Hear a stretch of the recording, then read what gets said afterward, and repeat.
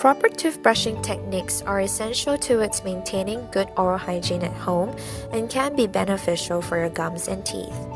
In this video, we will show you how to perform correct toothbrushing techniques with a manual toothbrush. You will need the following items: a soft bristled toothbrush with a small head and toothpaste.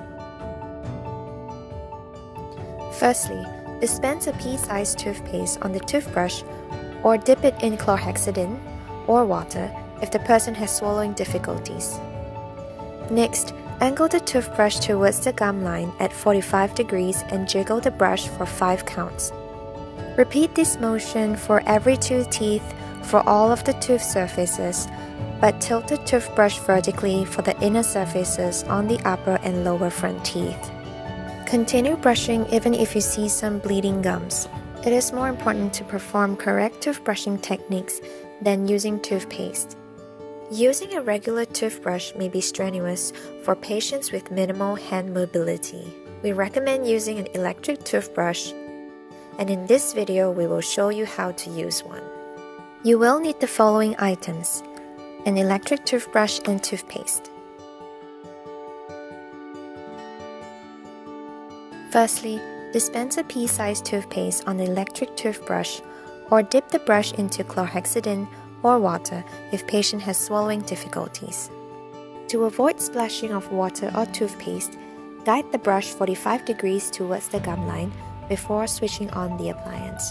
Move the brush slowly from tooth to tooth along the gum line, spending a few seconds on each surface. Move the brush in a half moon or semicircular motion as you approach the molars. Continue brushing even if you see some bleeding gums. There is no need to jiggle the electric toothbrush. Let it do its work. Brushing can be difficult for persons who are unable to open their mouths wide. In the next video, we will demonstrate the techniques of using a single tufted brush. We recommend using a single tufted brush as it can be used to clean hard-to-reach areas like the last tooth, in between teeth, crowded teeth, and tooth surfaces that are next to missing teeth. Dip a single tufted brush into mouth rinse or water.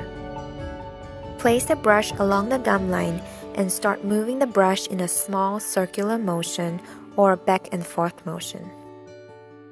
Trace the brush along the gum line, moving from tooth to tooth. Continue brushing even if you see some bleeding gums.